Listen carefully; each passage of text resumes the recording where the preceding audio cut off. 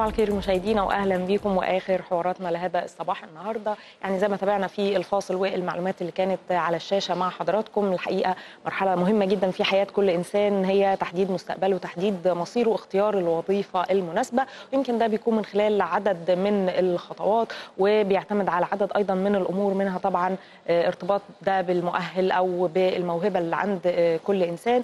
ويمكن كمان من الحاجات اللي احنا المفروض نحطها في اعتبارنا واحنا بنختار الوظيفه ان احنا ما نفكرش في ده بس بعد التخرج، تكون ده كمان موجود في دماغنا ومستعدين لايه الوظيفه اللي احنا ممكن نشتغلها او عملنا عليها زي دراسه او بحث ونعرف احنا الوظيفه دي مناسبه لينا ولا لا، عشان يكون عندنا متسع من الوقت من قبل التخرج، وايضا لما نوصل للحظه التخرج نكون مستعدين بالفعل هنشتغل ايه. يعني هنحاول نتكلم اكتر عن ايه نصايح وروشته للمقبلين على اختيار وظيفه، ازاي يختاروا ليهم، وهنتعرض طبعا لنقاط تانية منها ايضا التدريب التحويلي لما نحب نغير اي وظيفه ونغير المسار ونبتدي نشتغل في شغل تاني، ايه النصائح كمان اللي ممكن نعملها، لان ده هي سؤال مطروح بقوه من كتير من الناس دلوقتي. خلينا نرحب بضيفنا في الاستوديو دكتور عصام خليفة، استاذ الإدارة والتدريب. دكتور عصام صباح الخير. صباح الخير واهلا بحضرتك معانا. اهلا بيك. ازيك؟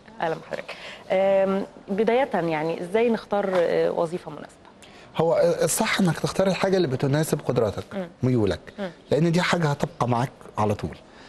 فكره الارتباط بالمؤهل الوظيفي هي ممكن تكون احد الحلول، لكن هتبقى المشكله ان هو مش هيلاقي السعاده او الهابنس في الوظيفه. ودايما الفطره او الحاجه اللي انت خلقت علشانها انت بتنجح فيها اكتر من الحاجه اللي اتدربت عليها او اشتغلتها. يعني الفطره بتغلب الخبره في التفوق الوظيفي. الشخص اللي عنده تواصل مثلا مع الاخرين وتالنتد لو اشتغل في مهنه فيها تواصل افضل كتير جدا لما قعده على جهاز كمبيوتر، والعكس. الشخص اللي عنده التواصل الفطري هيكون افضل من شخص اشتغل في شغلانه فيها تواصل زي السيلز او البيع مثلا وهو ما عندوش التواصل الفطري. يعني لو اشتغل شهر او 2 هيسبق الناس اللي كانوا قبله. فاول حاجه تدور عليها هي ميولك، انت بتحب ايه. طب دكتور عصام، يعني الحقيقه قله اللي بتشعر بالرضا عن الوظيفه بتاعتها وبتشعر ان دي الوظيفه المناسبه في الوقت لان هم بيختاروا ده لانه ما فيش مثلا وظيفه ثانيه، في الوقت اللي برضه اصحاب الاعمال بيشتكوا انه مش لاقيين عاملين كفايه في الوظائف المطروحه. ازاي ده مشهد غريب جدا وموجود في مصر بشكل مدهش، اللي هي وظائف مش لاقيه ناس وناس مش لاقيه وظائف. صحيح. يعني دايما احنا بنتهم ان في بطاله. تتكلمي مع الشباب مش لاقي اماكن شغل، تتكلمي مع رجال الاعمال مش لاقيين ناس. وانا بشوف المسؤول عن ده هو التعليم والتدريب. احنا عندنا ميراث ثقيل جدا من التعليم اللي ما اهتمش باعداد الفرد او ان هو يكون متواصل مع سوق العمل. فبيحصل ان عندك ناس واخده حاصله على شهادات ومش مدربه كويس وعندها طموحات مش موجوده الطموحات دي في سوق العمل. والعكس، سوق العمل بيدور على مهنيين، بيدور على اعمال معينه، الاعمال دي مش متوفره. فانت تنزل شركه مثلا بتنزل الاعلان على الانترنت بيجي لها مثلا 1000 سي في، يحاول يشغل منهم 5 ما يعرفش يشغل منهم 5، فانت عندك 1000 عايزين يشتغلوا مش لاقيين فرصه، و5 وظائف فارغه مش لاقي حد يشتغل فيها. المتهم الرئيسي هو نظام التعليم في مصر. التنسيق ما بين التعليم او ربط التعليم بسوق العمل. حاجات كتير جدا. ان احنا بناخد بكالوريوس فقط، يعني جزء كبير جدا. طب ازاي الشاب يعني وهو من قبل ما يتخرج حتى وهو لسه في مرحله الجامعه مثلا يعد نفسه للخطوه ديت بحيث ان هو يقدر بالفعل يختار الوظيفه المناسبه، يعني يتغلب على المشكله اللي حضرتك بتقول انها موجوده في نظام التعليم ويجهز نفسه للوظيفه المناسبه وايضا يكون بالزبط. عنصر كويس للمكان. اول حاجه يغير مفهوم ان هو لازم يشتغل بالبكالوريوس اللي اخده. والمفهوم ده فعلا بدأ يتغير. اعتقد ان الشباب كله مدرك ده، يعني بنسبه 90% من الشباب مدرك ان هو البكالوريوس ده هو حاجه بس بياخدها شهاده جاست ان هو عمل اتشيفمنت او عمل احراز لدرجه علميه معينه. الحاجه الثانيه يبدا يشوف ايه الحاجات اللي تناسبه، سواء بالتجربه والخطا. لو هو صغير متخرج عنده 21 سنه عنده فرصه يجرب حاجات كتير، ما يرفضش اي شغلانه، لان الشغلانه دي لو مش هيكسب منها فلوس هيكسب منها ان هو هيتشك، هيشوف نفسه قادر يعمل ده ولا لا، بيحب ده ولا لا. يعني فكره الاحتكاك والتجربه والخطا مهمه جدا في اول 5 سنين في عمر الشاب، مش علشان يشتغل او عشان ياخد خبره، بقدر ما علشان يكتشف قدراته، يعرف هو صالح لايه، ويبدا بعد كده الشيء اللي هو صالح ليه يبدا يدور عليه. يبدا يحط في نفسه برامج تدريبيه ممكن تفيده في الحاجه دي. طيب في كمان نقطة الحقيقة بتكون يعني بالنسبة لكتير من الشباب اللي بيقدم على وظيفة بتكون بالنسبة لهم محل انتقاد، انه لما وظيفة بتشترط الخبرة وبيكون الشاب لسه متخرج واكيد ما اشتغلش قبل كده فما عندوش النقطة دي، ازاي يعني ممكن يتغلب عليها او هو في شركات كتير جدا ممكن تشغلك تحت التدريب من غير مرتب، ولو لقيت دي اقبلها لانه هيبقى جزء من البروجرام التعليمي بتاعك. يعني ما فيش مانع ابدا ان انت تعرض السي في بتاعك في شركه وتقول انا عايز اشتغل بدون مرتب لمده 3 شهور، تبقى انت اخذت الخبره مجانيه. بالعكس كمان يعني خبره انت المفروض تدفع فيها فلوس. مشكله مجانيه التعليم في الفترات الاخيره بالذات مجانيه التعليم الجامعي خلتنا ما نستشعرش قيمه التعليم، وحتى التعليم اللي بقى بفلوس ما بقاش بنفس القيمه، لكن لازم تستشعر قيمه العلم.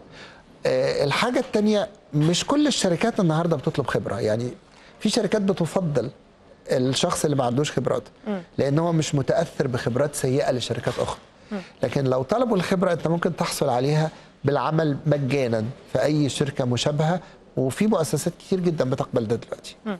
طيب يعني بيئة العمل من العناصر المهمة قوي في الوظيفة، وعلشان الإنسان يقدر ينتج بشكل أفضل قد إيه يعني اللي بيقدم على وظيفة محتاج إن هو يطلع على بيئة وظروف العمل قبل ما يقدم في وظيفة، وقد إيه ممكن تأثر عليه؟ هي بيئة العمل من أكتر الأشياء اللي بتضمن البقاء أو الخروج من الوظيفة. يعني احنا كلنا بنتأثر بالمرتب، بنتأثر بطبيعة الشغل، لكن أكتر حاجة بتؤثر فينا سعادتنا أو مفهوم بيئة العمل. وتعريف بيئة العمل بشكل مؤسسي كان ليه مكونات كتيرة جدا. كان أهم مكون لبيئة العمل علاقتك بمديرك وعلاقتك بمرؤوسيك وعلاقتك بزملائك. وعلشان كده الشركات كانت بتبذل جهد كبير في انها تحسن بيئه العمل، بان هي تحسن العلاقات بين المحيطين، ان هي تطلع الناس رحله مثلا، ان هي تحاول تحل المشاكل والصراعات اللي موجوده، لان مكون رئيسي لبيئه العمل هي علاقاتنا ببعض. ما اعتقدش ان في حد هيقدر يستشعر بيئه العمل من غير ما ياخدها. يعني لو شركه شكلها حلو وطبيعه الشغل او الجوب ديسكريبشن او المهام الوظيفيه مناسبه، مش هتقدر تدرك بيئة العمل غير لما تدخل وتتعامل مع الناس. لكن لو انت عايز تحسن بيئة العمل هتحتاج يبقى عندك تواصل جيد مع الآخرين. طب نقطة مهمة تانية كمان دكتور عصام، مسألة الراتب. انه في بعض الاحيان ناس بتقبل بوظيفه براتب يعني اقل من اللي تستحقه لمجرد انها يعني محتاجه انها تشتغل او عاوزه انها تشتغل. اهميه وتاثير انه الراتب يكون مناسب على الاداء والانتاج وتاثيره على يعني بذل المزيد من الجهد في الوظيفه. هو الراتب ده طبعا مشكله اقتصاديه اكتر. يعني ممكن ما يبقاش ليه حل قوي بشكل اداري غير لما يبقى يتحسن الاقتصاد. لكن طبعا يعني في بدائل كتير، واعتقد ان احنا كمصريين بنبدع في هذه البدائل، ان هو يجمع بين وظيفتين، يشتغل الصبح ويشتغل بالليل.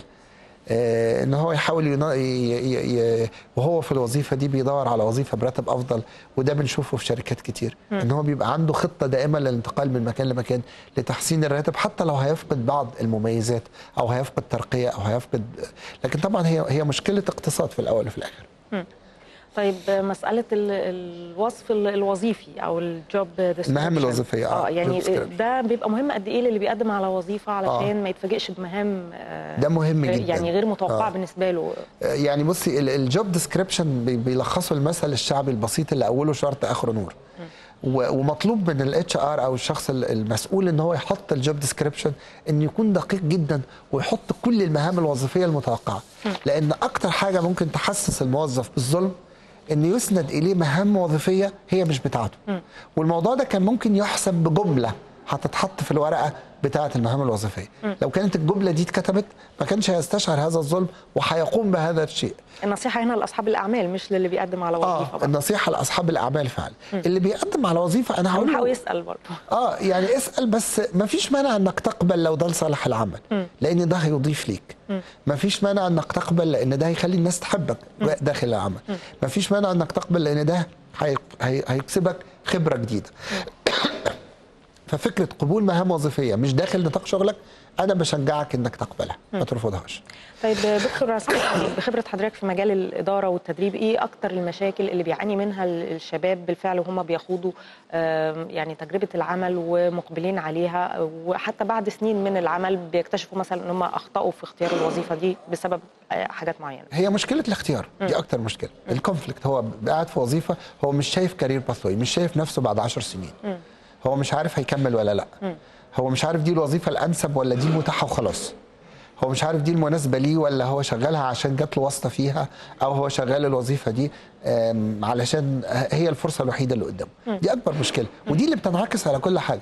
دي اللي بتنعكس على تفانيه في العمل. هو مش بيديها كويس لانه حاسس انها وظيفه مؤقته، مش بيديها كويس لانه حاسس ان ده مش السالري او الحاجه اللي هو بيحلم بيها. فانا طبعا النصيحه التقليديه انك بتخلي حياتك مراحل، ان انت بتدرك ان دي مرحله ولازم تدي كل مرحله. لازم الفكره دي سواء هتكمل او مش هتكمل.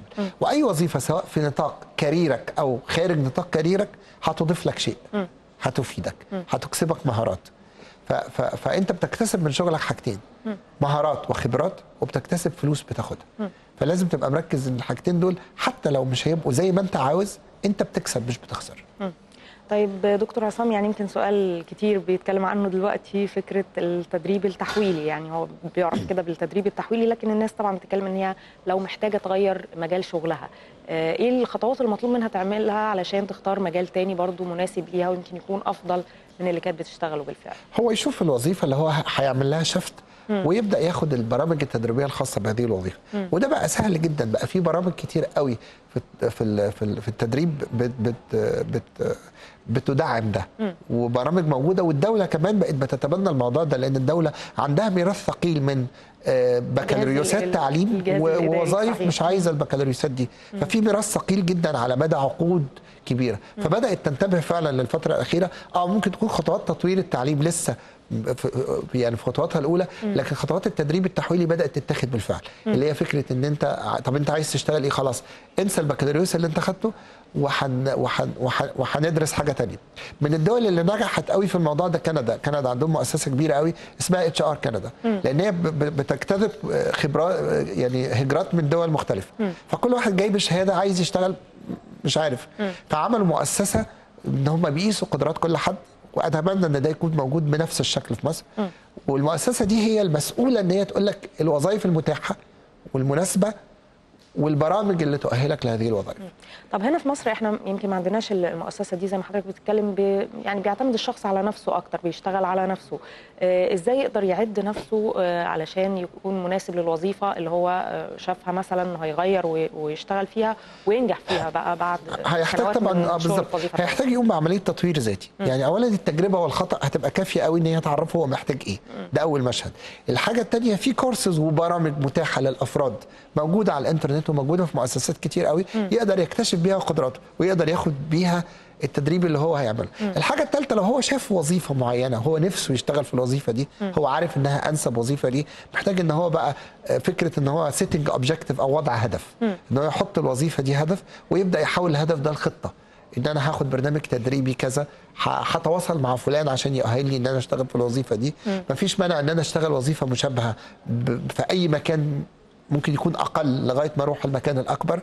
يعني هيلاقي تشانلز كتير قوي، بس هي تبدا ان هو يبقى عنده هدف. طب امتى اصلا دكتور عصام يعني يحدد الشخص انه الوظيفه اللي هو اشتغل فيها دي وبقاله فتره فيها محتاج يغيرها؟ يعني بغض النظر عن الدافع المادي اللي ممكن يكون في كتير من الحالات، لكن غير كده امتى يحس ان هو بالفعل محتاج يغير الوظيفه لما يكون مش مستمتع ب 80% من المهام الوظيفيه المسنده إيه؟ يعني كده ناس كتير قوي هتغير الوظيفه. ده حقيقي. لكن ممكن يكون مستمتع بنص المهام الوظيفيه والنص الثاني كل وظيفه كده يعني حتى اكتر الوظائف اللي احنا بنحبها ممكن تلاقي في جزء من المهام الوظيفيه احنا بنكرهه. واحد مثلا بيحب ان هو يتحرك ويسافر وبيطلب منه يكتب ريبورتات، هو بيكره الريبورتات جدا. بس ميجور او غالبيه الوظيفه هو بيحبها، لكن لو غالبيه الوظيفه هو بيكرهها مش هيقدر يكمل فيها. لان كمان الشغل بيمثل نص حياتنا. صحيح. لو احنا بنشتغل 8 ساعات في اليوم ده نص الوقت اللي احنا صاحيينه تقريبا. صحيح. فما ينفعش تعيش في حاجه انت مش حاببها. طيب اخيرا دكتور عصام، يعني عناوين كده، عناوين لروشته الانسان المقبل على وظيفه او حتى للطالب اللي في الجامعه وبيستعد نفسيا انه بمرحله ما بعد الجامعه يشتغل؟ يعني خلينا نقول عناوين متفائله وهي فعلا متفائله. اولا يعني خليك استفيد من تجارب الناجحين مش الفاشلين. من اكتر الحاجات اللي بتخلينا نحس باللا جدوى ان احنا بنتابع الناس الفاشله، فبنحس ان كل الدنيا فاشله. ده مش حقيقي. نبعد عن التجارب دي خالص، ما تبص لهمش، لان فعلا ناس كتير بتفشل لان هي بتعتقد انها هتفشل. مش صحيح. ناس كتير 90% من الناس اللي بتفشل بيبقى ده السبب. صحيح. فدايما استفيد من التجارب الناجحه. تاكد ان دايما في امل حتى في اصعب الظروف. طلعت حرب لما عمل مؤسسته الاقتصاديه العظيمه كانت مصر في اسوأ ظروفها الاقتصاديه، ومع ذلك قدر يعمل مؤسسه اقتصاديه. حتى في الظروف الصعبه انت تقدر تحقق نجاحات، وفي ناس بتستفيد انها تحقق النجاحات في الظروف الصعبه. يعني لو مثلا لو في ظروف غلاء اسعار يبقى انت حاول تنتج سلع رخيصه، هتلاقي فرصه لده. محتاج يبني ايه الشخص في شخصيته علشان يكون جاهز للوظيفه بشكل كويس، يعني بشكل يوفر له الوظيفه المناسبه ليه وترضي طموحه، يعني يكون كمان ان هو فرصه للمكان اللي بيقدم فيه العمل؟ اول حاجه التفكير المنطقي. محتاج يفكر بمنطقيه، يبني طريقه تفكيره. بعد كده كل حاجه ممكن تيجي. يعني ما يبقاش خيالي، ما يبقاش متشائم، ما يبقاش متفائل اكتر من اللازم، يكون موضوعي. اول حاجه يبنيها التفكير المنطقي. تاني حاجه يدرب نفسه على الهارد وركينج، على العمل الشديد. لان العمل تدرب. انت ممكن اول ما تتخرج ما تبقاش قادر تشتغل 6 ساعات ورا بعض، بعد فتره تلاقي نفسك بتشتغل 24 ساعه. ده بيجي بالتدرب. فلازم لا يدخر جهدا، ما يخافش ابدا من المجهود، حتى لو المجهود ده بدون مقابل. المجهود ده بيقوي قدرته على العمل. الحاجه الثالثه الكلمه التقليديه اللي دايما نقولها وهي ليها عمق كبير، ان هو يحط هدف. كلمه يحط هدف مش انه يبقى عنده امنيه وخلاص، لا، ان هو يختار حاجه يعملها حتى لو مرحليه ويركز في الحاجه دي، ويحول هذا الاختيار الى خطه زمنيه. صحيح، خطه وخطوات معينه هيمشي عليها. يبقى في خطه زمنيه لهذا الاختيار. دكتور عصام خليفة، أستاذ الإدارة والتدريب، نشكر حضرتك جدا على النصايح والمعلومات القيمة. شكرا جزيلا، وأكيد بنتمنى للجميع التوفيق في اختيار وظائفهم. إن شاء الله. شكرا جزيلا. مشاهدينا بكده انتهت حلقتنا النهارده من هذا الصباح. نشوفكم بكره ومجموعة جديدة من الأخبار والفقرات والموضوعات المتنوعة وفريق عمل. إلى اللقاء.